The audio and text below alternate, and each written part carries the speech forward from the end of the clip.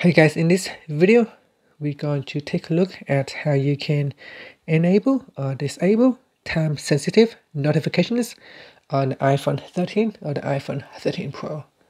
First, let's go back to your home screen by swiping up at the bottom of the screen, and on the home screen tap on settings. In settings you want to go down and tap on notifications. Next, go down the list here in notification style and select an app. So for example, I'm going to choose calendar. Then in the always delivery immediately, choose time sensitive notifications. So tap on that to switch it on, or tap on it to switch it off. Now I say that time sensitive notifications are always delivered immediately and remain on the lock screen for 1 hour or for an hour.